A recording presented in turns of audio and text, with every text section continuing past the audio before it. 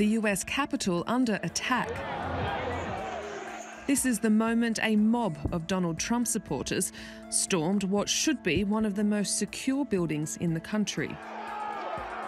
Throngs pushed past police, who were caught off guard and overwhelmed. Rioters managed to temporarily stop Joe Biden's election win being certified by Congress. And it will stand in recess until the call of the chair. We'll pause. Protesters are in the building. Thank you. It started when Trump riled a rally with his baseless claims of election fraud. Right here, we're going to walk down to the Capitol because you'll never take back our country with weakness. You have to show strength and you have to be strong. They heeded his call. Rioters ran free, taking over the chambers and occupying offices of the nation's leaders. There were armed standoffs, but only one deadly shot was fired. At this hour, our democracy is under an unprecedented assault, unlike anything we've seen in modern times. It's not protest, it's insurrection. The president-elect called on the president to ask his supporters to stand down. Trump did, but repeated the lies fueling the unrest. This was a fraudulent election, but we can't play into the hands of these people. We have to have peace. So go home.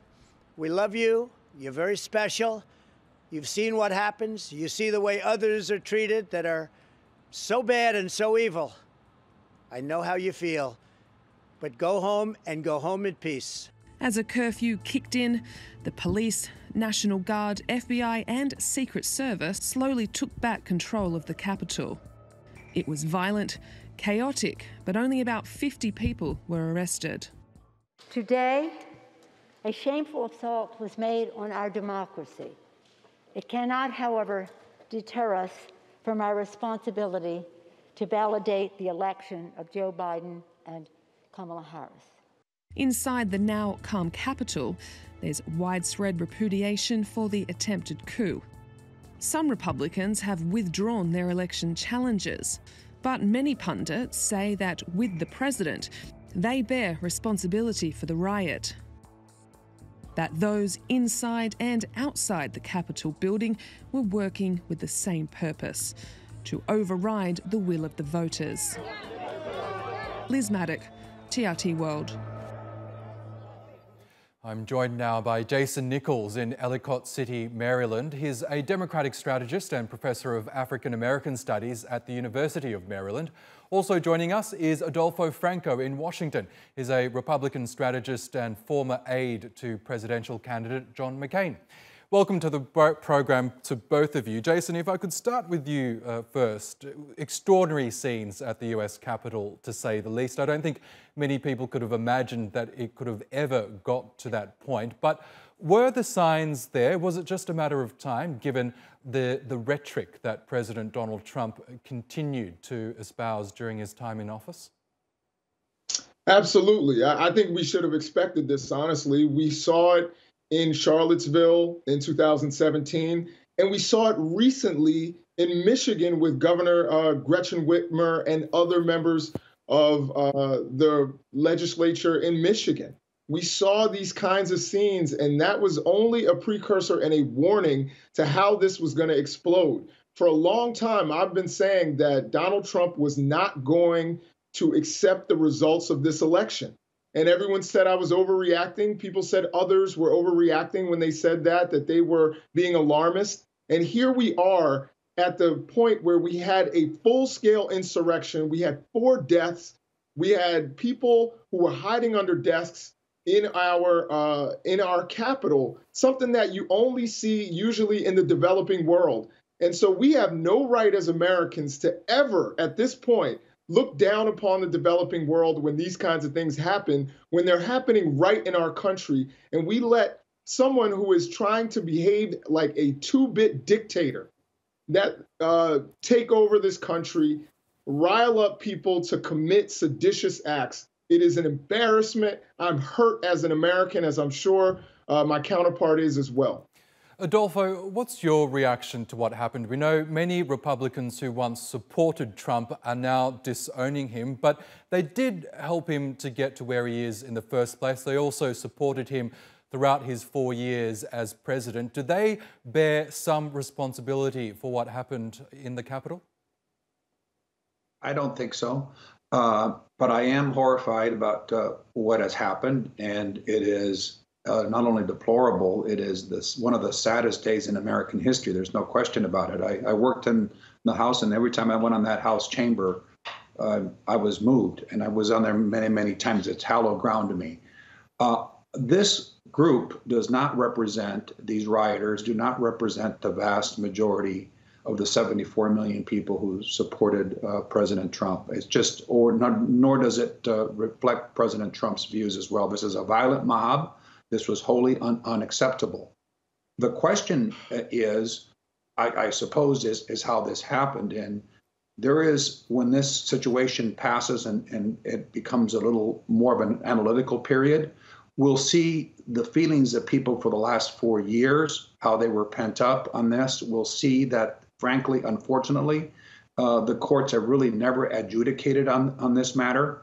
And lastly, the procedures that were being undertaken in the Congress are the same objections that Democrats raised in 2001, 2005, and 2017. They objected to the results of the elections at that time. What is unacceptable is for a mob to come in and try to do, and my colleague is right, an insurrection. That is not reflect the president's views. They don't reflect the views of Republicans, and they don't reflect the views of Trump supporters. This is no different than the rioting that took place in the spring when they were trying to burn the courthouse in Portland, Antifa and leftists during the Black Lives Movement demonstrations. Again, at that time, people were saying this was a small minority. This is the same situation we see here. Okay, Adolfo, I just want to put aside those allegations of electoral fraud because they have been put to bed for now at least. Now, Jason, almost immediately people compared the lack of law enforcement that allowed the rioters to storm the building in the first place to the heavy police presence that greeted largely peaceful Black Lives Matter protesters last year. How do you explain that? What explains that stark contrast? Well, I don't think it can be explained. I think what we saw in many cities, going back to 2015 in Ferguson, where people I know, friends of mine who were there protesting peacefully, were hit with tanks. Well, they had tanks and tear gas. We saw even members of the media, even some of your colleagues at TRT, were hit with tear gas when the president walked across the street for a photo op. This is who this president is. And, you know, with all due respect to Mr. Franco, I have to disagree. This is something that the president called for. He is somebody who went out in front of of large numbers of Americans and got them hyped up for something that we know is false. In every state and even some Trump-appointed judges have said that this is nonsense. And this is something that is causing an insurrection in our country. An insurrection in our country is not the same as an uprising in some random city over, you know, racial injustice. There was no injustice done here. It was an American election. It was the most secure election, according to Chris Krebs, who was part of the Trump administration, head of cybersecurity. It was the most secure election in our history. And simply because this man lost, he goes up and he riles up an audience to go and rush the Capitol. I agree with Mr. Franco that is hollow ground. I've been in the Rotunda. I've been in those places. And it is something that is so fundamental to American democracy. And to sit there and try to make this false equivalency is frustrating, you know, as an American, to listen to my American counterparts say this. Yes. I'm afraid we are running out of time, but Adolfo, I just want to address one last issue. Now, there are reports that some members of Donald Trump's cabinet have been discussing the invoking of the 25th Amendment in order to remove the president from office. That would need the support of Vice President Mike Pence and a majority of the cabinet, and this measure is used to remove a president that's unfit from office. Do you think this needs to happen, and will it happen? First of all, that would be the worst thing that could happen. It would really bring the country again into a chaotic situation, and it's not happening. This is just absolutely rumors and talks. And I think it's irresponsible of the Senate Majority Leader to suggest, or Minority Leader Schumer, to suggest the president be removed with 13 days left in his term. I think that would just throw gasoline in a very, very divided country. I will say, lastly, I do not share your view that the mostly peaceful protests that resulted in billions of dollars in damage were insignificant. I think the Hatfield federal courthouse that protesters are trying to burn down is also hallowed ground.